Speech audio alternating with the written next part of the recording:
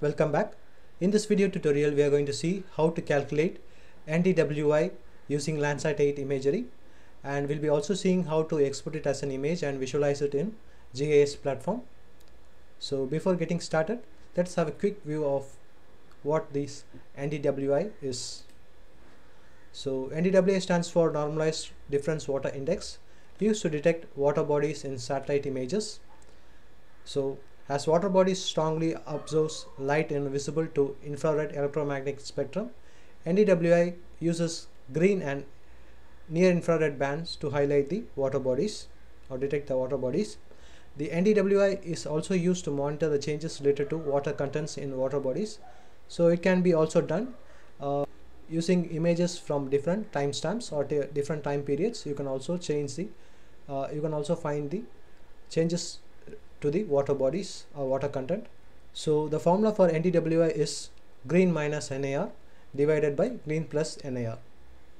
And in Landsat 8, green band is band number 3 and NIR is band number 5, that you can see here. And you can also find it for the other satellite images, for example Sentinel-2, Landsat 1 to 5, likewise MODIS. So when we are getting the NDWI result, it will be ranging from +1 to -1. So greater than 0.3 reflects high water contents, likely open water bodies. 0.0 to 0.3 it is possible of moisture soil or wet vegetation or thin water that you can find after rain or shallow wetlands. So lesser than 0 is mostly dry lands, vegetation and urban surfaces. So we can also see the broad classification of this NDWI value as it's been reflected over here. And if you come down, you can find the bands in Landsat 8 images. So we are going to use this band number 3 and band number 5, green and NIR bands. So now let us see how to calculate it in Google Earth Engine. So the first step is to define a point of interest. So I am defining the variable as point, that is equal to geometry.point. So I am just specifying the lat long values. So you can find the lat long values from here, latitude and longitude. If you want to find it in the map, you can use the inspector tool and you can click on a particular region. Automatically the lat long will be coming up here. You can copy this lat long values and paste it. First you can paste it the longitudinal value and followed it by the latitude value. Now after setting our point of interest, let us move on to the next process. So the next process is to load the least cloudy Landsat 8 images. So first is we are going to set the image collection. So I am defining the variable as a name called as image. So I am specifying the image collection. You can go on to the search option. Here you can type Landsat 8 and you can search for it. So like this you will be getting up some result. So I am going to use this one, Landsat 8 collection to tier 1 TOA reflectance. So this serves the highest available data quality in tier 1, and you can find some more details about this in the bands, what all bands are there. Image properties, for example cloud cover, you can sort it using the metadata cloud cover, how much the cloud cover should be. Now in order to source the image, you can directly import it, otherwise you can just copy it. After closing it, you can see here, you can just place it over here.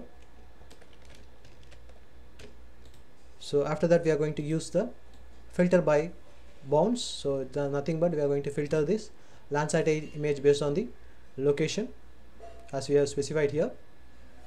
This is why we are putting point inside. We have sourced it from this one.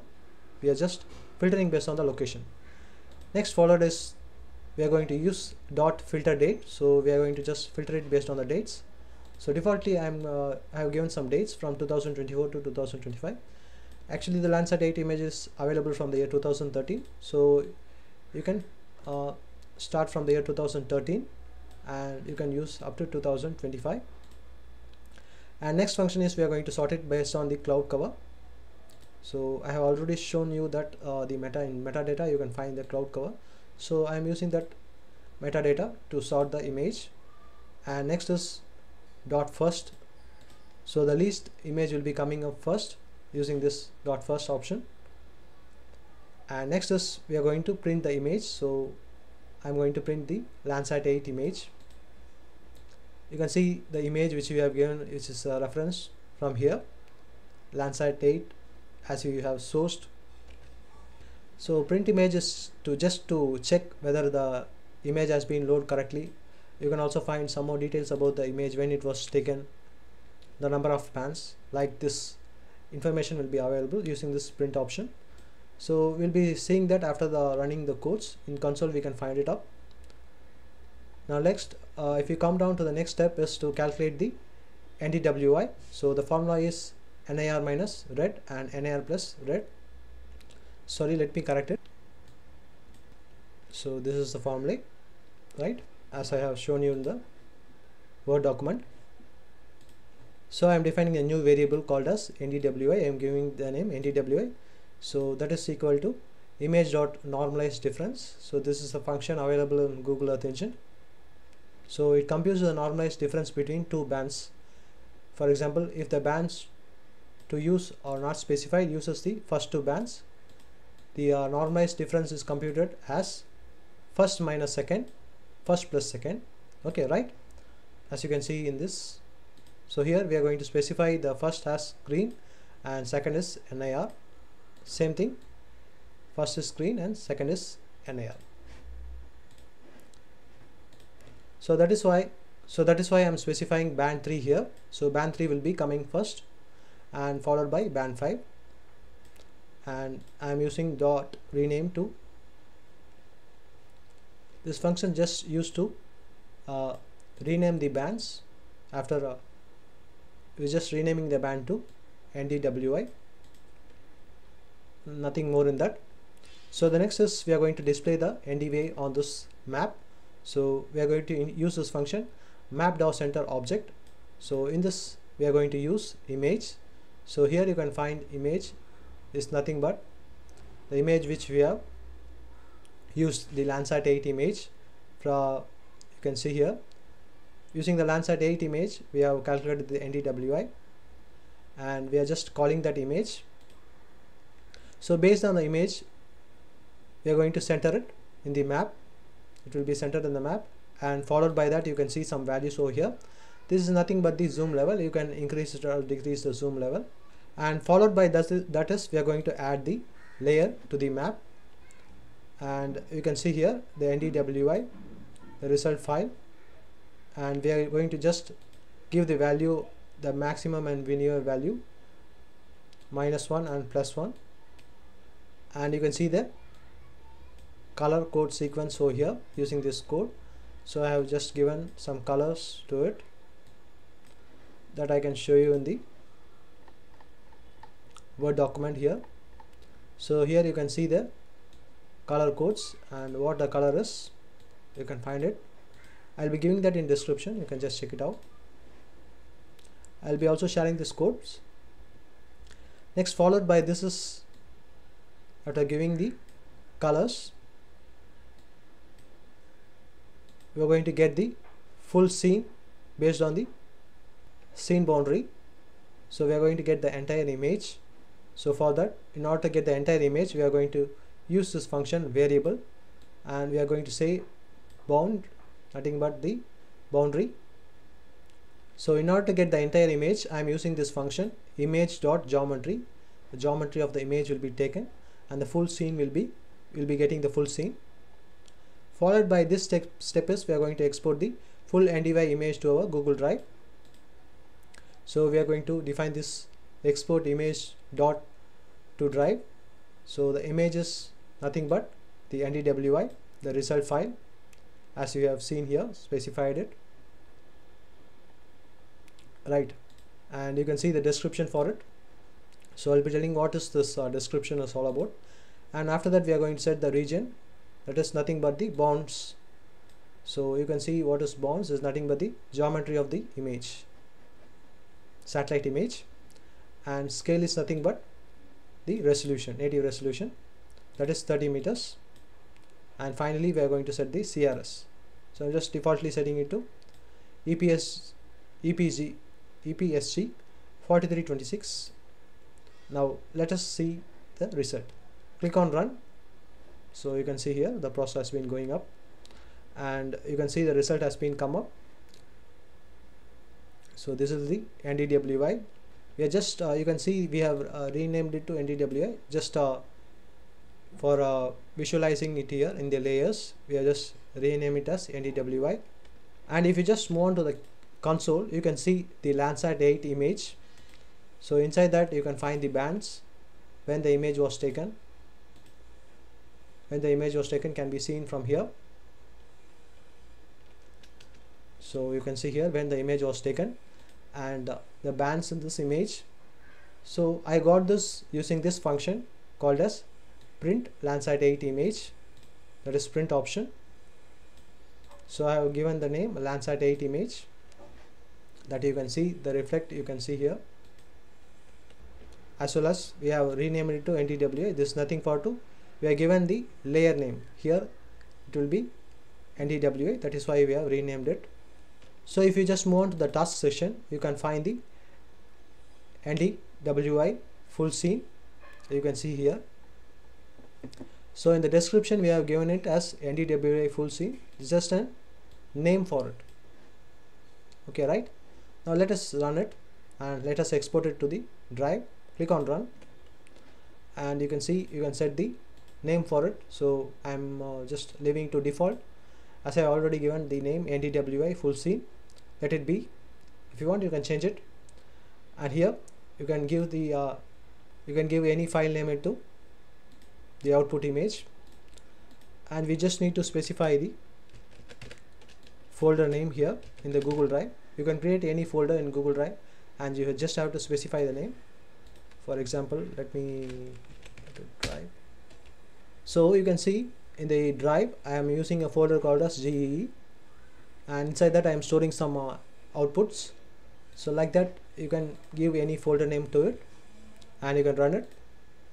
You can successfully export the image. It will be taking from 1 minute to 5 minutes because this is a big scene. So if you just zoom in, and you can also find these details.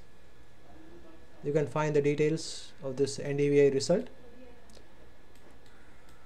So if you just zoom in, you can find the water bodies clearly differentiating from the other features in the land surface.